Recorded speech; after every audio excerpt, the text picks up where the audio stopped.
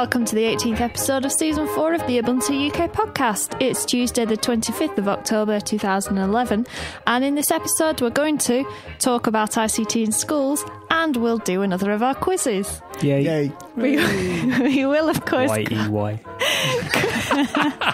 We will, of course, cover the latest news, events, bit about Ubuntu, command line love, and go over your feedback. I'm Laura, and with me this week are Mark. Hello. Alan. Hello. And Tony. Good evening. And the cat. So, what have you been up to, Mark? I went to the Science Museum. Ooh. It was cool and very geeky. I spent a lot of time reading about Charles Babbage's difference engine and the Pegasus computer and things like that. The first computer my dad ever worked on is now in the Science Museum. Really? Ooh, the actual wow. computer itself? Yeah, I don't know what it was, but we saw it there when we were little. And we I think Mark said the Babbage. And they've got this sort of computer art installation, which is absolutely amazing, called The Listening Post, which is basically a sort of like an array of little LCD scrolling screens and a load of speakers hooked up to a feed which they pull from various like IRC channels and public message boards and stuff. Wow. And it's got 7 different algorithms it uses to pick out phrases. So like one of them picks just phrases which start with I am or I'm, and like does 3 minutes of scrolling through them, and it picks out like just other ones which just seem to pick out random bits of conversation and just displays them to music. And can you just sit at home and watch amazing. Twitter? Not the same experience, I assure you. Oh, that sounds like fun though. Cool. Did you go alone, or was it a group thing, or No, I went school with my trip? girlfriend. Or, okay. Did you try and leave you there? She did try and lose me on a couple of occasions. In front of the shiny lights. Yeah. So, Alan. Hello. Hello. I went to the release party for Oneric Ocelot in London at a very, very hot pub called The Cask. And it was good. Loads of people turned up. We had loads of beer, loads of good chatting and some food and stuff. And it was really, really good, as always. Cool. Tony? I have upgraded something to Oneric. Something? Your cat? My cat, no, who is just trying to interfere. This netbook specifically, the one that is now running our sound effects for the show. So good luck, everybody. But testing a few apps as well before I upgrade my desktop, making sure they all work okay.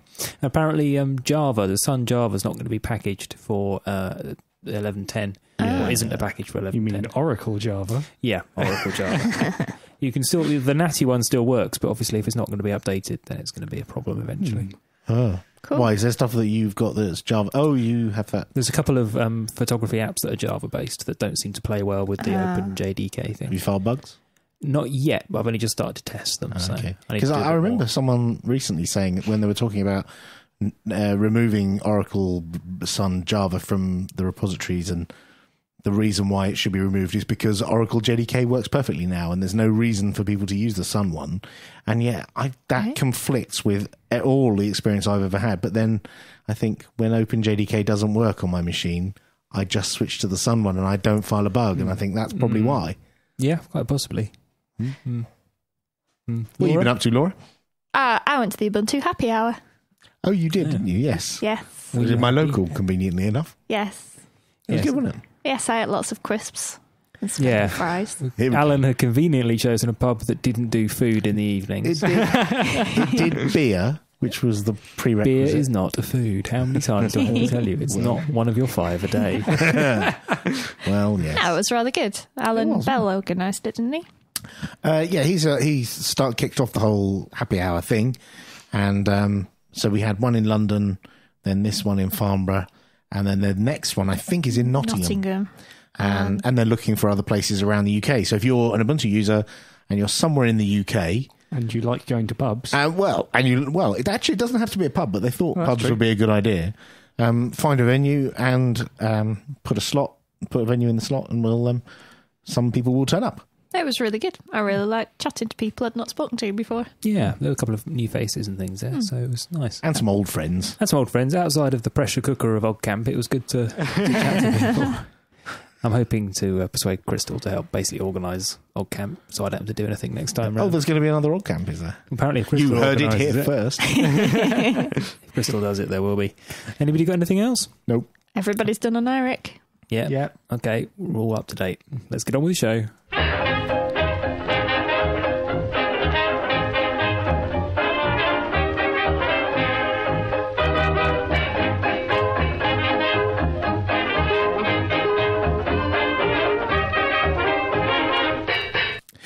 So recently there's been, yes, I know, I'm good at starting these segments. There's been some discussion online about the appalling state of ICT in education. I don't know if that's necessarily just UK based. It seems pan-global thing. And I wanted to pose a couple of questions. The first one being, can projects like the Raspberry Pi, the small computer thing, and Google Coding help to revitalise ICT, or are we on a downward spiral, or actually is ICT in education actually not a problem at all, and we're looking back on the past with rose-tinted spectacles? Well, there was a news article we covered a couple of shows ago, I think, Mark, wasn't there, about Google, Eric Schmidt saying something. Yeah, he basically said that he's like amazed that we don't teach computer science as a standard in school. We teach ICT, which is not exactly the same and doesn't really give you any skills in terms of how a computer works. It teaches you how to use Microsoft applications. But we don't teach people how a microwave works, and we don't teach people how a video recorder or a DVD works. We teach people how to use them. And shouldn't computers be a tool that you use, like a microwave or a DVD player? But they are capable of a lot more than a microwave. In relative terms, they're capable of a lot more than a microwave. And a computer can't microwave your food, yes. Can if you leave it behind the rear port. There's a lot more that you can do. I mean, you're saying like a microwave is an appliance. A computer, I never see a computer as an appliance. I see a computer as a toolbox. Sure. But a lot of people don't. Yeah, my mum doesn't. And if you were to buy one of those Chromebooks where you turn it on and there's a browser, that seems to be a single-use device. Okay, there's lots of different uses you can make with the browser. You can play games, you can do your spreadsheets, you can email and communicate. But it has a single purpose, really, which is to do your computing for you. But you could possibly extend the criticism not specifically to microwaves, but to engineering in general. Damn those microwaves. Well, you don't need to be learning how a microwave works, but you could be learning very basic stuff in engineering. I don't know what's basic Cars. in engineering. Okay, yeah. You can learn how your car works. So if your car breaks down, you probably can't fix it anyway these days. Great, we're getting onto the car analogy already. Brilliant. But it's, yeah. There's a difference between what most people are going to need to do.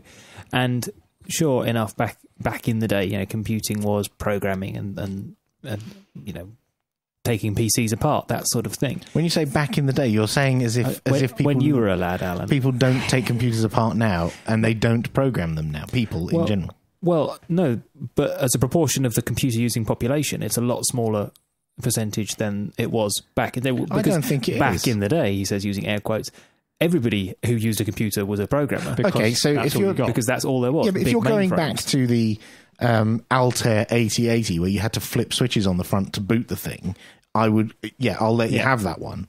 But as soon as you skip forward five, maybe 10 years to home computing in the terms of when I was a kid, like Sinclair Spectrum, ZX81, I wasn't a programmer. Okay, you could... Typing something in from a magazine doesn't make you a programmer. Oh, no, I'm sorry to say. I was hoping that would count. and so, but even then, you might not do that. Only an enthusiast would buy a magazine and type a game in.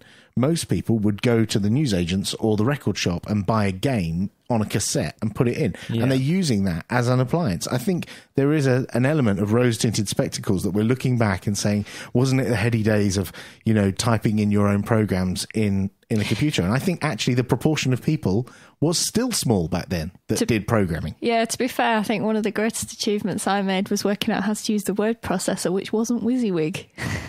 at On one what, stage. on a Spectrum? No, on a BBC Micro at one stage. Okay, so you're using an appliance. Yeah. And what you were It was doing just harder.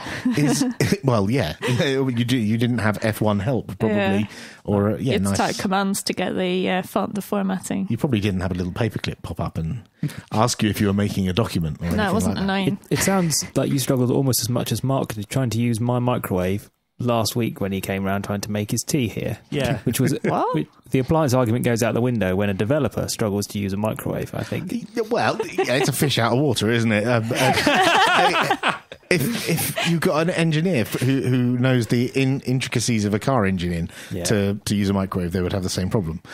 So I'm not convinced that the education is in as bad a state as people make it out. So between us, we cover about 20 years elapsed since schooling. Yeah. So, Alan, what did you learn at school in terms of IT? The first computer I think I used at school was probably a BBC Micro. Me too. Yeah, almost certainly a BBC Micro, and they had a whole bunch of them. It was around about the time when they came out. And actually, I think the older kids used them, and we didn't get much time to play with them. Yeah, we were the chairs, sit on us and The toast rack. And then later it was PCs. But even because I'm an enthusiast, I would program them. But there were plenty of other people who didn't, who would use it for things like Prestel, and who used applications and the first mouse and Windows stuff. And there were people who were artists using it as an application. They weren't. I don't think there was a vast proportion of my classmates who were programmers in the making. No, I think I remember people in my class when I was about 9 or 10 being really impressed because I could type fast. And that was just because I used a computer at home, but most people didn't. I still think that there's a place for people learning Office application skills, not necessarily Microsoft Office, but generic how to use a spreadsheet, how to use a web processor skills. There's a problem when people can't get access to computing in either sort of system administration, technical or development skills when they want to. Yes. And as far as I'm aware, there is next to no actual sort of development advanced computer skills in up to Key Stage 3 in the UK, which is just GCSEs, and there's not a huge amount after that. Isn't it mostly self-taught? You get the people who have there's always going to be one or two people in the class who already have a computer before everyone else and already know a page or two ahead of the rest of the class, maybe even a page or two ahead of the teacher. And so they're the people who go around helping and, when you get this error, just press this button, or, have you tried rebooting? That sounds scarily familiar. That was basically what my GCSE IT class was like. Exactly. And so you are one out of your GCSE class would have been 20 or 30 people in a class. And I'm pretty sure that 1 out of 30 is probably a pretty good ratio of IT nerds to normal people, if that makes sense. Just to be... I know I was probably the closest out of our class, I think, thinking back. And I wasn't programming other than the very occasional class we had. I think Eric Schmidt's point was that in order to get the high quality computer scientists through university and beyond and into companies like Google, you need to have an infrastructure there to give them the opportunity to learn, to flex their wings, to play with systems that perhaps they haven't got access to at home. Now, okay, you can have a development environment on an ancient PC and still learn stuff in Python or C or whatever. So it's perhaps less of a problem than it used to be. But to give them the support to actually learn the fundamentals of computer science, it's difficult these days. Yeah. But why are we focusing on computer science? There are other skills that people need to be taught at school, like social skills, how to deal with how to interact with other people in a work environment, and how to manage your finances. Yeah. Stuff as fundamental as, balancing the books and that kind of stuff. Not, deep maths and deep accountancy, but some pretty fundamental things that I think people should know before they go down the road of learning Python. Don't get me wrong, I think it would be great if my kids learned how to program. That would be great. And I'll probably take care of that. But equally, there's loads of other skills I'd like them to have as well. And I don't know if there's enough time in the curriculum for all of that stuff. Something has to go. That's true. And I think where we've seen new subjects like citizenship and some of the softer skills coming into the curriculum, it has perhaps pushed out some of the harder science subjects in general. There's a move away from what they call STEM subjects, so science, technology, engineering, maths, and there's a big push to try and get people back into them. Yeah, I was going to say, if you extend it to wider engineering and physical sciences and stuff, then, I didn't know what engineering involved when I was looking at universities, so I would never have even picked it, probably. Well, I didn't, but, I didn't even consider it because I had no idea what it involved. But then the other side is when you were talking about like your car, the engineering analogy for cars, why should we teach people the intricacies of how a combustion engine works when there are other people who are passionate about that and who will go and find that information themselves, and you pay them money and they do that for you? I don't think it's specifically cars, but it's that kind of people understanding how things work. It doesn't have to be they have to know how a car works in order to be able to fix it. It's just useful to be able to understand how things work, because that might get people interested then in doing it later, or it might not. Don't you have to have a natural curiosity? I was the kind of kid who took a radio apart and it never worked again. But I know some people soldered all the components off the board. Yes, made a big pile of capacitors, big pile of resistors, and then try and put it back together. Meet my brother. And so there are certain people who are that passionate that they want to know how stuff works. I never took. But then most people don't, do they? They don't I really never care. took things apart. I think I'd be too scared of things like Sonny's just killing the car. He's opening it up to see how it works. Things like warranties and stuff, they bother me too much. But teaching people how to read a legal document. Oh yeah. We sign these all the time and we click through like legal agreements all the time. Nobody really understands the intricacy of this kind of stuff unless you're someone who works for the Software Freedom Law Centre, or you're some qualified lawyer. That kind of skill would be as useful as knowing how the inside of a cat works. But I didn't do that. I didn't do the kind of pulling things apart thing. But I really enjoyed watching stuff like Coroners. Do you remember Coroners with Sophie Aldred? Yeah. It was just, I don't know if it was the whole programme, but every time there was like a visit to a rock making factory in Blackpool, and it told you how they got the letters through the rock. Oh, right. Loads of how-to stuff. You mean? And that always fascinated me, like how, I don't know, baked bean cans get labelled. Really random everyday stuff, and how to, and that did interest me. But if that sort of thing wasn't available, maybe I wouldn't have questioned it. I don't know. One of the things that Big Red S is mentioning in the #Ubuntu-UK-podcast IRC channel on the Freenode IRC network. We're going to run out of time. Are you going to actually say it now? It just trips off the tongue, doesn't it? He says that, he thinks that the absence of sort of slightly intermediate technical skills, so people understand the basics of how email works, or what a firewall is and does, or how basic encryption works for secure transactions and things on the net, would make a big difference just to the lives of everybody on the internet as good citizens, good netizens, and make everybody's life a bit easier if you're a support technician.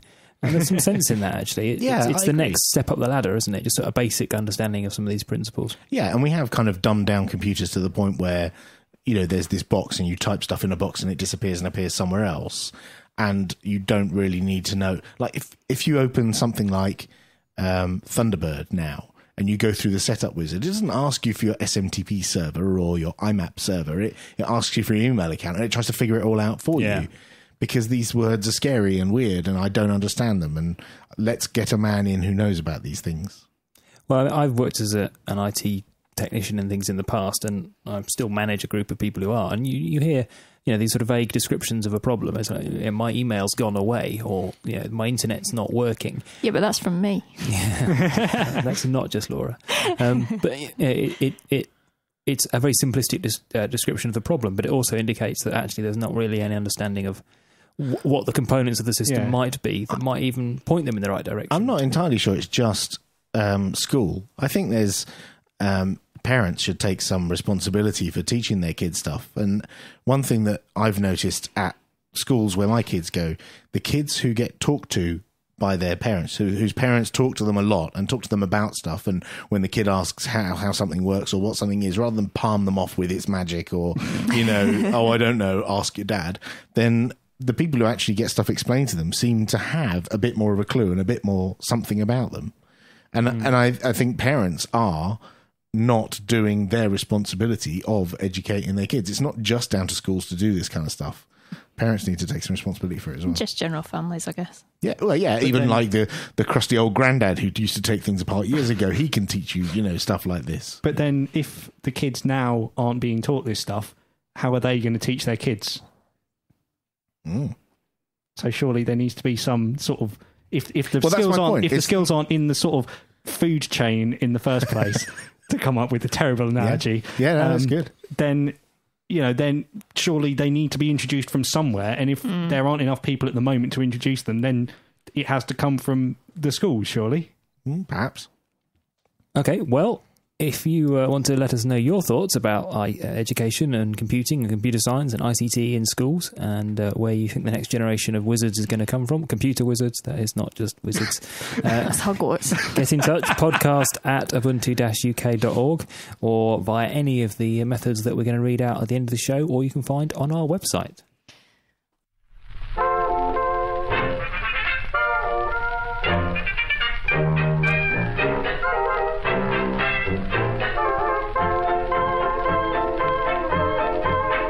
Time for the news. Good. We are organised honestly. Astrolabe, the company suing the volunteers who formerly maintained the time zone database for copyright infringement, has issued a statement responding to the large amount of correspondence it received following the filing. Fancy that. Astrolabe state that their intention isn't to disrupt the maintenance of the database or collect a large sum for damages, but instead to make its concerns over the infringement clear to Arthur Olson and Paul Eggert, who maintain the database. Meanwhile, ICANN have agreed to take over responsibility of the database's maintenance. Have that, Astrolabe. Well, good on ICANN. And did they think of sending them a letter without having a lawsuit attached to it? Might have worked, you never know. Yeah. Yeah. You can make your point in another way without a lawsuit. I know it's a contradiction in terms in America. Google and Samsung have announced Android 4, codename Ice Cream Sandwich, really, and the Galaxy Nexus, the next pure Google smartphone. Features include speech-to-text, an enhanced camera, facial recognition, and near-field communication. The facial recognition thing looked cool until Mark pointed something out. Yeah, if you've sort of taken a picture of your face for it to recognise, then surely someone could show the camera a picture of you, like a photograph of you, and it would unlock your phone. Yeah, I was less impressed then. Yeah. Well, the fact that it didn't work in their demo very well was, right. yes, that wasn't very smooth. What's near-field communication? Like an chips. Oyster card. Like a card you get into Bulk public transit. bulk transit. Bulk transit. Bulk transit. Yes. Transit your bulk. I use those. Microsoft Research, the company's division for inventing cool stuff, have created a holodesk, a device allowing users to view and manipulate 3D digital objects with physical interaction. And this is very cool. Yes. Will it be something that will cost less than £1 million and I can have next year? No. But Not it's interested. really cool. It's in research. Watch the video. It is very cool. It's like you can put your hand in and you've got physical hand, juggle, virtual juggling balls. So is this what's it called? Augmented reality? It's Yeah, got gravity. That way, I think. No, it's got It's gravity. just advanced augmented reality. It's more like the holodeck in Star Trek. Oh, Or that's Star Wars, oh, like dear. the chess. No, don't say. Oh, The holo chess. Star Trek. No, in Star Wars. Oh, okay. Oh, in the Holo chess? Yeah, okay. Okay, listen. Where you can move them around. But then you're juggling with these virtual juggling balls, or you can get a physical cup and pick up the virtual ball in it, move it around and drop it. Would it be cheaper to just get real balls? Well, if we had It's got that, we no wouldn't. imagination. No, I haven't. Matthew Garrett of Red Hat has blogged fleshing out the issues and opinions surrounding Microsoft's management of the UEFI, that's UEFI, secure boot on Windows 8 certificate hardware. Garrett's current position is that the UEFI... What? UEFI, yeah. How should we say that? UEFI. Yeah. Specification should be modified to allow signing keys to be included on removable devices such as install media, allowing alternative OSs to be booted securely. So this is some hope, isn't it? After last time we talked about it's all the world's going to end when Windows 8 comes out. Now it might be okay if they adopt this spec and implement it. Hope so. Fingers crossed. Following the successes of the annual Summer of Code, Google has announced Google Code-In, a similar project aimed at pre-university students. Participants will be able to earn points in return for contributions. Yeah, I know you were going to say prizes, Tony. Okay, we'll do that again. Participants will be able to earn points in return for prizes to open source projects, which will in turn earn them t-shirts and cash. See, prizes. The contest starts on the 21st of November. And there's been a post that I think Daniel sent to the Ubuntu Devil to try and get people to mentor this and find people who would be interested in contributing. Yeah, so Summer of Code is for graduates and things, isn't Yes. it? And this is for people who are not Summer of Code is for university students. Yeah, undergraduates. Yeah. Okay, well, sounds like a good plan. Alan, you want to say that FOSDEM's happening in February? No. Okay, that's the end of the news and events.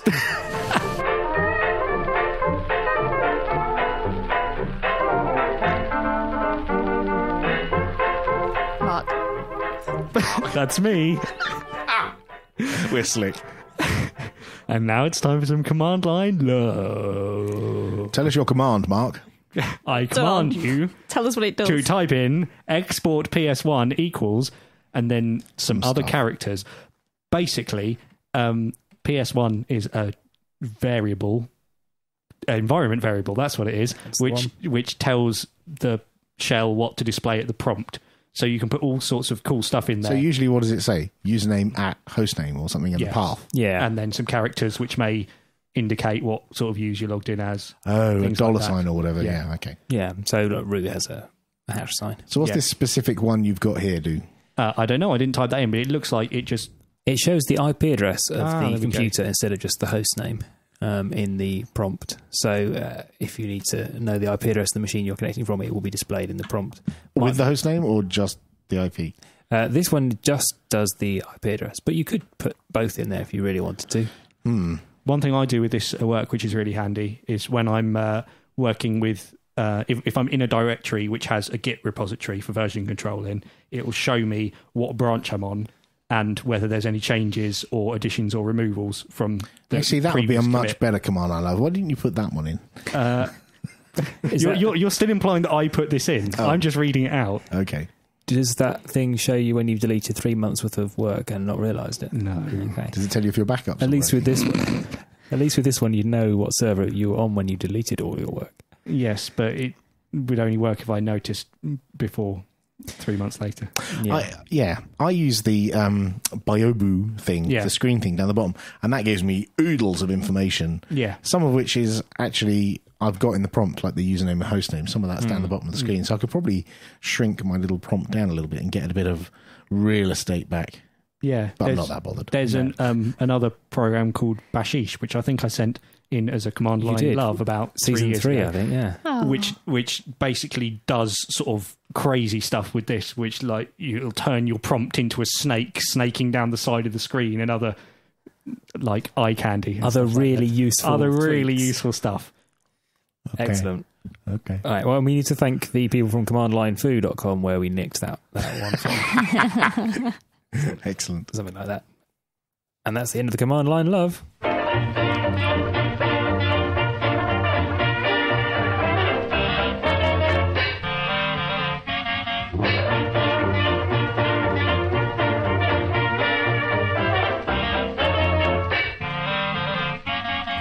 Okay, it's back. It's the return of the rounds of quizzes. The triumphant return. The triumphant return. Those of you who have listened since the beginning of the season will remember that we each hosted a round of a quiz in a segment, and we thought we would have a second round before the season ends, before Christmas, so we thought we'd better get a wriggle on. Excellent. Yes. So it's my turn to host this one, and I'm going to be doing another instance of Who Wants to Be a Massive Ubuntu Geek, as it's well known. So you're now. currently winning at the moment. Yeah, we need to go back and double check the scores, but I'm pretty sure that I'm winning. However, as I'm hosting this one, I can't participate. So the 3 contestants will be Laura, So there's Mark. everything to play for. Yeah. Yeah, especially for me. We can't remember the exact scores. We know Mark has won at least one. We know Laura has won none. I've won a couple at least. So, so Laura, Mark and Alan are going to be participating this time around. The format is very similar, but legally different from the Who Wants to Be a Millionaire format, copyrighted by Endemol. In this version of the quiz, each contestant is asked a series of questions which start easy but get harder. Each question has 4 possible answers. For each question they get right, the contestant gets a point. Each contestant has 2 lifelines, which they can use at any time. The lifelines are 50-50 and Ask IRC. So you're going to have to ask you to avert your gaze from the IRC channel until you need to refer to them. Ask IRC with a 30-second delay, isn't it? There's a little bit of it. You get a few seconds. It's all right. I've got a music bed. Some pointless noises to play out for a while. When a contestant gets a question wrong, they're out of the competition. There's a maximum of 6 questions. And basically... Is that the total number you thought of? For each. Oh, for each. Yeah. Okay. So that would be where the £1 million is at the end of the 6 questions. We haven't got £1 million, so yeah, basically. That's when I you're am disappointed. You are disappointed. Yep. So basically, the further you get in, the person who gets the most questions right wins. Right. So it's fairly straightforward. And you've got 2 lifelines, 6 questions to get right. And we're going to start this time around with Laura. Are you ready, Laura? Have you hidden IRC? Yes. Okay. So, question number 1, Laura. To which singer is Ubuntu UK podcast presenter Alan Pope most regularly compared? Is it A, Elvis, B, Tom Jones, C, Mark Owen, or D, Cheryl Cole? A, Elvis. Are you sure? Yes. Final answer? Yes.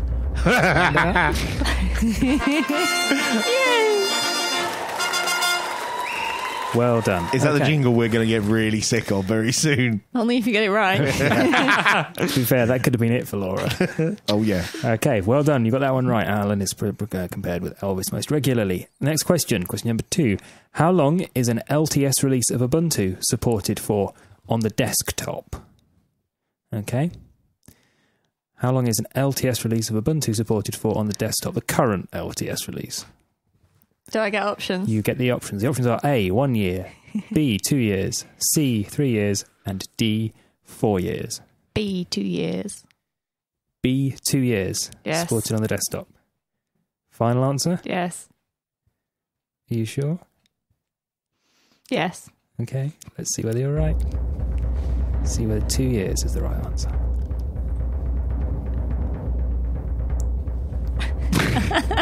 I'm building up the tension.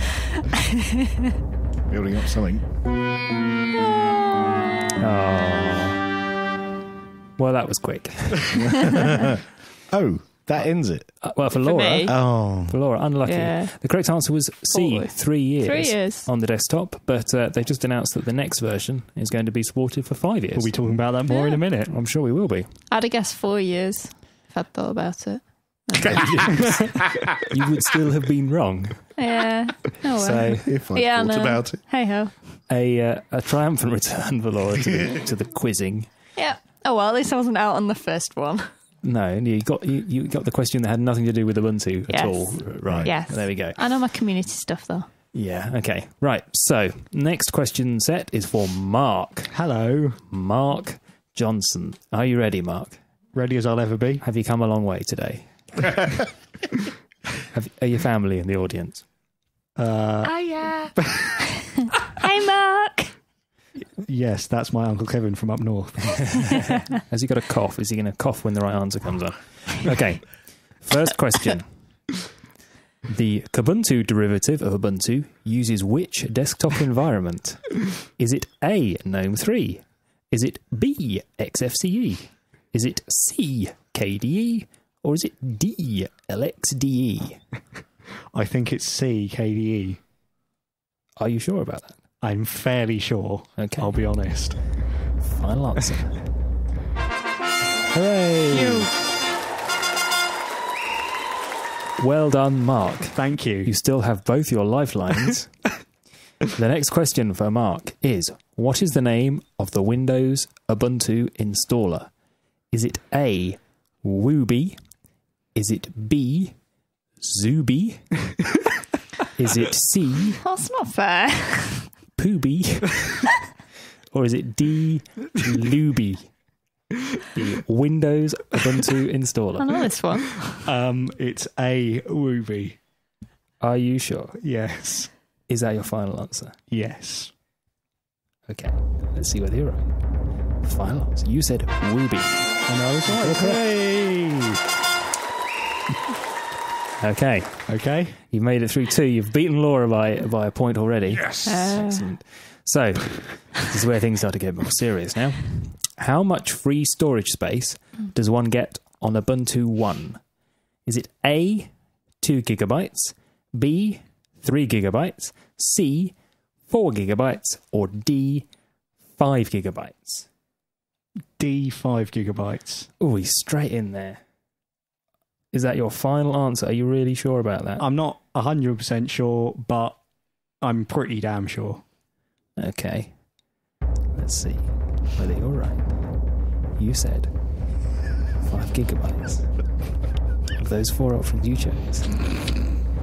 You chose the biggest one. I did. I chose the biggest one. Yes. And you got it right. Oh, that's a relief. You look visibly relieved. Okay. Really? Next question.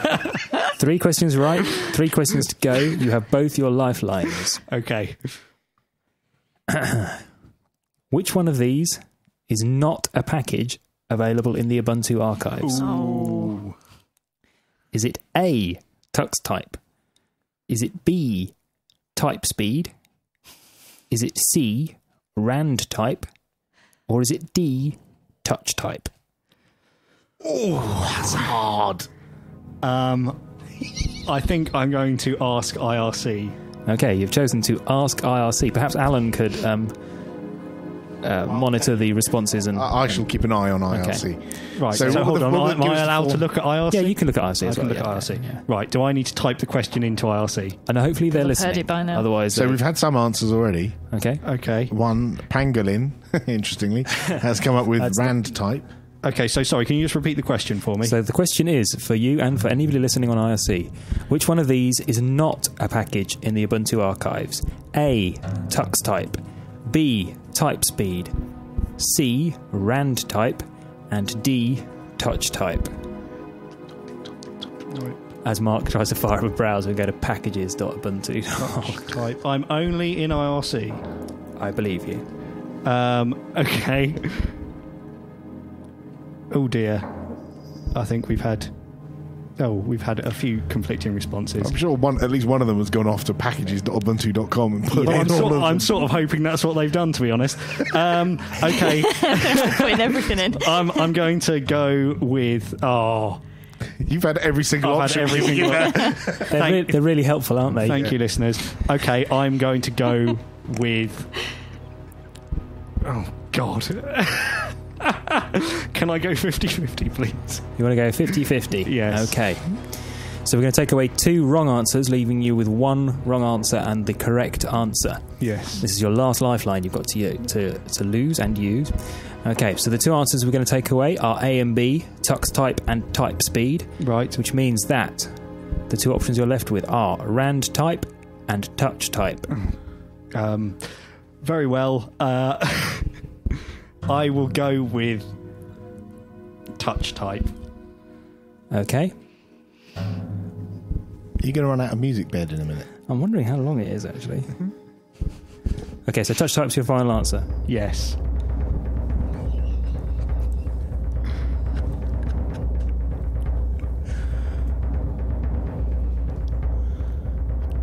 For the £1 million. Thank you, Pangolin in IRC. Wow. I think this means that you made it further than you did last time as well, which is really good.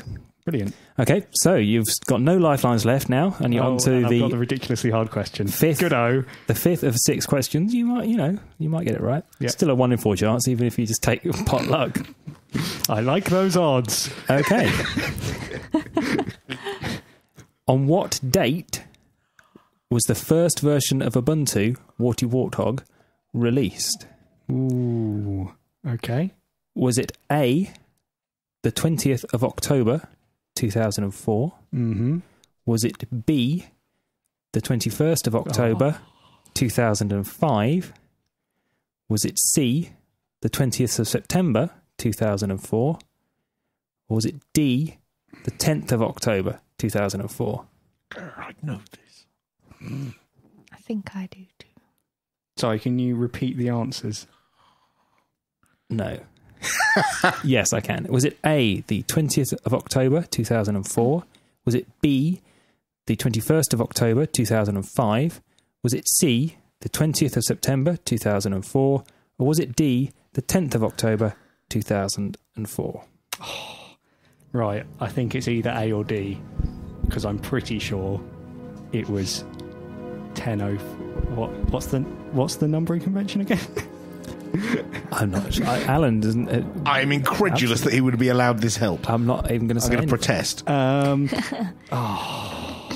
I'm going to go with A.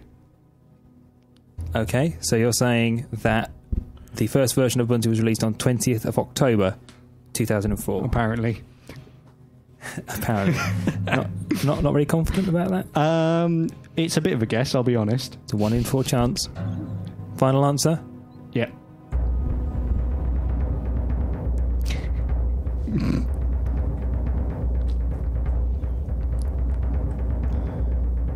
Find out whether you're right or whether you're wrong. After this break. Brilliant. I was beginning to wish I'd read the show notes a bit more carefully. You're on fire. We're going to have to speed this up a bit. Ouch.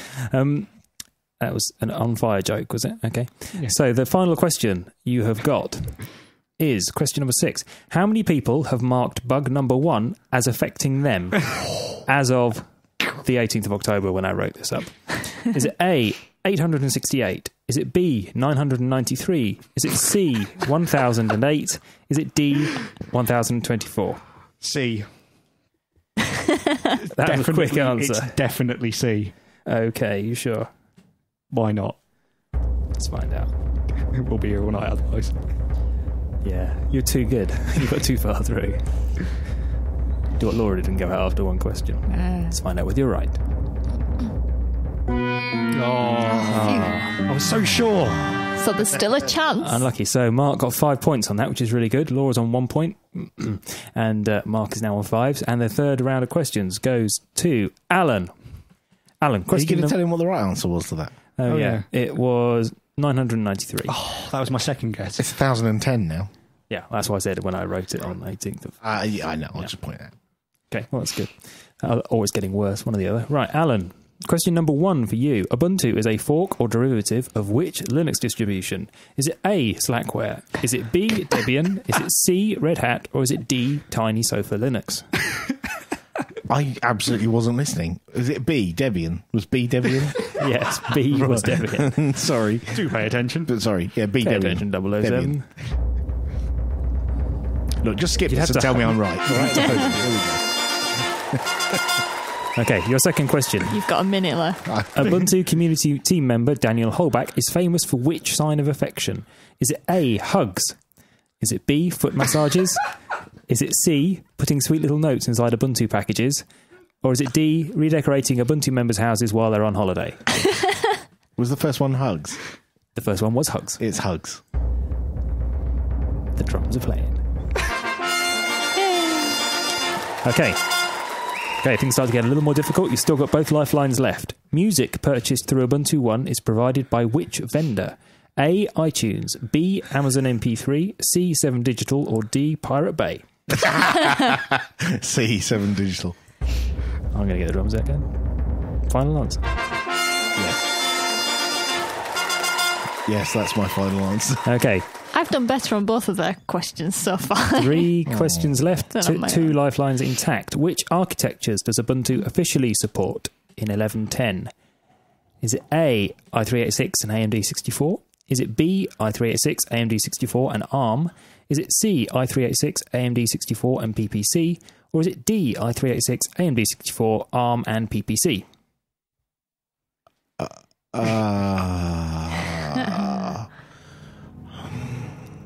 You've still got both your lifelines. Officially support. Officially support. Is that the wording? Yep. As in, you can buy support for it. Oh. Oh. I would think probably I would like to ask IRC. Okay, Alan, you have chosen to ask IRC. So far, What were the 4 options? the 4 Is it options are: A? which architectures does Ubuntu officially support in 11.10? A, i386 and AMD 64. B, i386, AMD 64 and ARM. C, i386, AMD 64 and PPC. Or D, i386, AMD 64, ARM, and BBC. I think there is quite a delay for some people because There is. somebody's just answered 7 digital. Was that someone licking goldfish? Well, Yeah, I didn't get that. That's the next question. Hang on, Mark. You're not supposed to be giving answers in IRC. That's not helpful. Sabotage. Okay, so not PPC. I'm pretty sure it's not PPC. Definitely i386 and AMD 64, but they've all got that in them. So it's got to be the one that is i386, AMD 64, and ARM. Is that your final answer? Yes. Okay. So you're saying And some people have confirmed this in IRC. you're saying B, i386, AMD 64, and ARM. Yes. Which is B.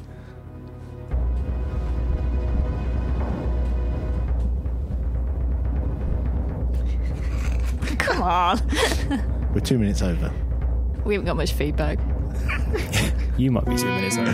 Oh, what? Really? Oh, that's what I'd have guessed Although as well. there is an ARM build, it's not an officially supported version. Sorry. Oh, that music's still going. Oh. Sorry, unlucky there, Alan, which is a shame because the last couple of questions were Yeah, correct. clearly the audience isn't always right. Thank you, Taras. Yes. in IRC. You still had one lifeline left, but you don't get any prizes for that. So Mark is the winner. He got 5 points. So Hooray! that counts as a Yay! one Well done, win Mark. for the overall leaderboard. Unlucky Alan and unlucky Laura. You did very well. You both did very well. Have you had a good time? Yeah. That's fair home. Mark has won a speedboat. Brilliant. Just before we move on, Oh, yes. I'm doing the quiz next time, and in keeping with last time, I have a survey for you to fill in to help me work out how much the answers are going to be worth. If you're a fan of the BBC quiz show Pointless, it might be something like that.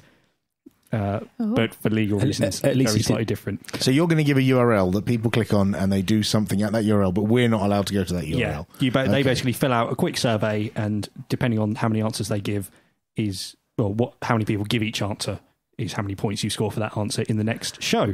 But I'll explain that more next time. The URL is.gd/UUPC quiz. And it's just like a Google spreadsheet form thing. If you Chuck could it fill in the IRC channel and get them to do it as well. If you could fill it out, I'd be very grateful. I'll be tweeting it and stuff as well throughout the next couple of weeks. And we've all promised not to cheat Yes. Okay. and to look at it, not look at it. Not look at it. I'm just grateful you're not doing only Connect, which is very hard. You guys watch a lot of quiz shows. No, we don't. Is that the Victoria Corrin one? Yes. Don't you dare say a bad word about Victoria Corrin. We're not. Oh, God. Okay. That's who he's got on speed dial when he says "I love you" on his phone. Dials Victoria Cohen. Right, let's get on with the show.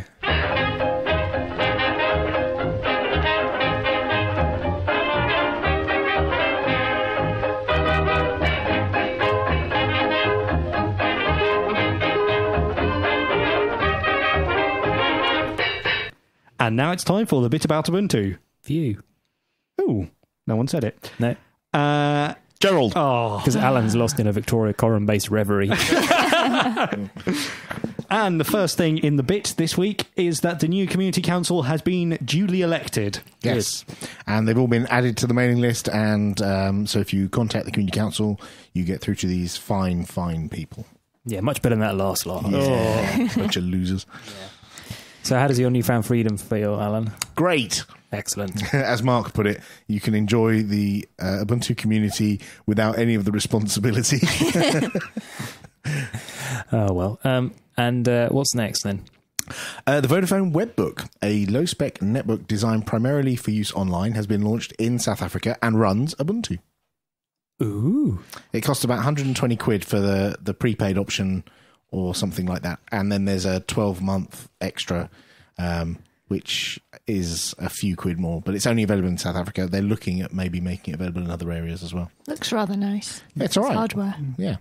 That's nice. I wonder if the South African connection with Mark is the reason they've gone with it. You vaguely went into a South African accent then. Did I? Yeah, but not enough. Not Yeah, intentionally. try Not as harder. good as Alan's in the pantomime last year. Yeah, there might be a comeback for my strange South African accent in the Christmas edition again this year. Yeah, okay. And on the subject of Mark, he has blogged... I thought you were saying on the subject of strange South Africans. Nope, I did not. You... No, and I definitely didn't either. Okay. Mark Shuttleworth has blogged in response to the concerns we spoke about last week regarding participation in the community. We were talking about community and how involved people feel, and he's written some words about it. Yeah. Which are good. No comment. Yeah, there's a lot of... There's lots of words. There's lots There's of lots of comments, comments, on the blog post he's written about. It's good. Yeah, it's obviously something that people are aware of and hopefully we'll be spending some time thinking about. And it's Ubuntu's 7th birthday. You know that, don't you, Mark?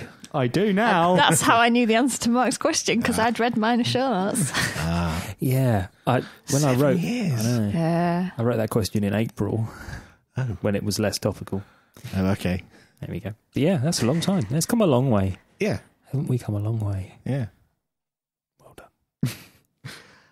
And Ubuntu 12.04 LTS will be very LTS. It will have an extended support period on the desktop, so it'll now be supported by 5 years. Not 3. Not 3, and not 2, and not All 4. But So- 5. And yeah, so that matches what it's supported on servers for. What do they do with Firefox? That's a good question. Keep getting updates, I guess. Yeah, because Chrome just updates itself, doesn't it? Well, Chrome isn't in the repositories, so No, Chromium right, yeah. is, but Chrome isn't. So I'm not sure what they're going to do with Firefox actually. But What to do with a problem like yeah, To do about Firefox. Well, it's interesting to see them go to 5 years because if you think about Windows XP, which was the current release for about 5 years of Windows, and it really has stuck around for another 2 or 3 years beyond that, it makes much more sense to have a longer term desktop cycle than just 3 years. I'm not sure I'd want to have to upgrade a whole company desktop estate, 60,000 users or 600,000 users every 2 or 3 years. Whereas hardware changes every 5 years in that kind of organisation, really, doesn't it? Yeah, a lot of people have 5-year desktop cycles. and they're also going to put out the point releases in LTS like they usually do. So there'll be a 12.04.1 and a 12.04.2, which will have updated drivers and bug fixes. That's the idea. Hardware enablement in the point releases, so that if a new like Dell laptop comes out that's not supported by 12.04, you can install a later one. Yeah, they already do that for LTS releases, but it will make a lot more sense in a release that's supported for 5 years. Yeah, I did have when I posted that we were to check if anyone wanted to report any news. I did have someone tweet saying that this is going to make a huge difference for them. So it's obviously a popular decision. Good. Amongst that one person, yes. It's very popular for him. And finally, in the About Ubuntu, Jono has collated the results of the community survey, and we mentioned last time, and published them with pretty graphs and lots of citations as well. Yes, his blog post where he said, you only really need to read the first 28 pages of this PDF. Yeah, can you give us a Thanks, summary Johnny. of that? Yeah, here's the 28-page summary. TL semicolon. Well, DR. it's actually worth a read and worth ploughing through, because there's some interesting tidbits about how the community feels about Ubuntu and how they feel about Canonical and the relationship between the two. And I think from the 300 and something people who responded, he's got a lot of good feedback. Yeah, it's enough of a sample size to be significant, isn't it? Yeah. Mm-hmm. Yeah, and in the Not About Ubuntu, Linux Mint's next release will feature initial support for GNOME 3, with a view to the distribution switching to the newer desktop in upcoming releases. So GNOME 3 was the thing that Ubuntu chose not to use, the GNOME shell. GNOME shell is yes. we chose not to Yeah, use. okay. Yeah, it's tricky. I don't know what Linux Mint are going to do about desktop-wise. I mean, they'll go to GNOME 3, and whether they'll have the fallback as the default or whether they'll have GNOME shell as the default, given the amount of resistance there's been in other distros like Ubuntu, like Fedora, resistance to the GNOME shell. I don't know. Well, one thing that they said was that they're going to look at having either GNOME 2 or, I can't remember the name of the project, which is carrying on GNOME 2, trying to have some sort of support for that to run as well as having run GNOME 3. So Interesting. It could be that users will still have the option to run whatever they prefer, but it'll be GNOME 3 by default, presumably. Yes, you too can run old unsupported software on your modern desktop. I can do that anyway. Exactly. Just run Debian. Hey. Oh, and that's all in the bit about and not about Ubuntu this time.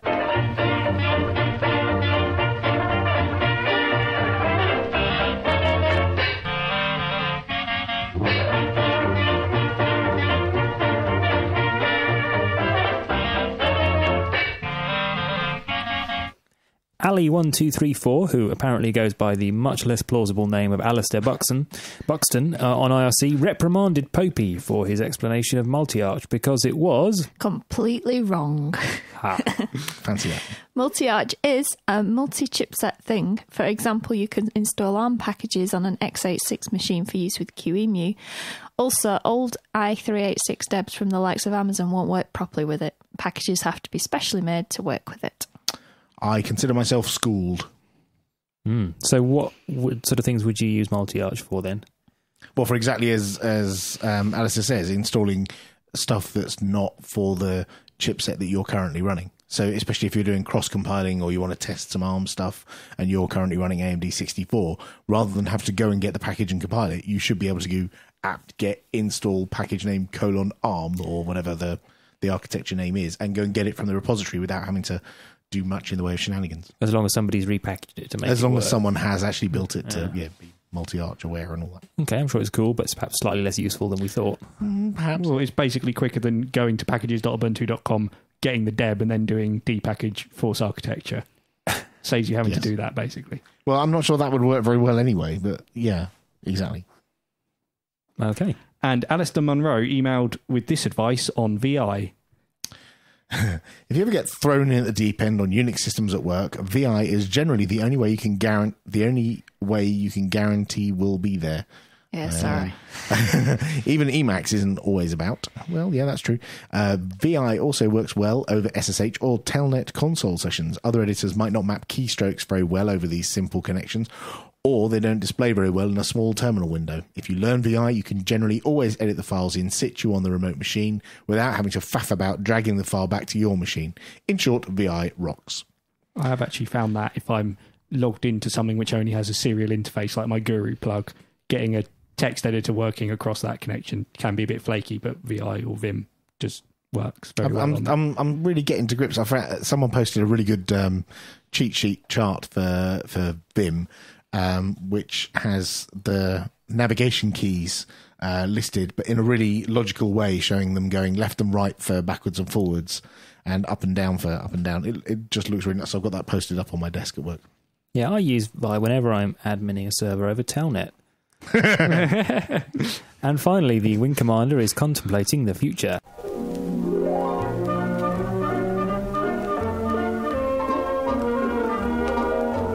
Wing Commander Sir Arthur Curmudgeon here. After listening to your piece on cloud computing, I was disappointed not to hear anything at all about computing whilst airborne, wrong type of clouds. But it got me thinking how people of my generation keep asking what happened to the future we were promised, mainly talking about the personal jetpack and the flying car. I was given the job of testing the expendable jetpack at de Havilland in the 70s. It singularly failed to get off the ground and merely set fire to my trousers, thereby ruining a perfectly decent pair of tweeds. Can you imagine the chaos if we all had flying cars? Most of the old crumblies in my street can't even land a Stannah stairlift. Half of them would hit the electricity pylons because they were busy chatting on their iSmug. I expect they would all run Ford Touch on Windows 8 or some such, skip through the media player, and the whole thing flips upside down, crashing into the ground in a blazing fireball. Adds a whole new meaning to the blue screen of death. What? Must dash, that's my Swedish masseuse, come to give me my rub-down. Over and out, the WC. Still alive then. And kicking, it seems. Well, as ever, that was it. Truly enlightening. Yeah, more from him next time, probably. Let's play some music.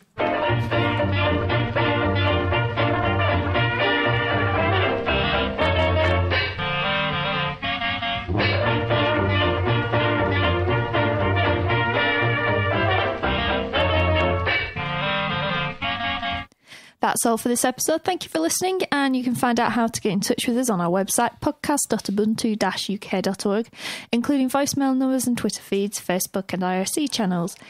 Let us know what you think of the show, or give us your thoughts around Ubuntu and the community, and join us on Tuesday the 8th of November for our next live episode. That was harder work than usual, wasn't it? Remember the 8th of November. Yes. As I believe the rhyme doesn't go.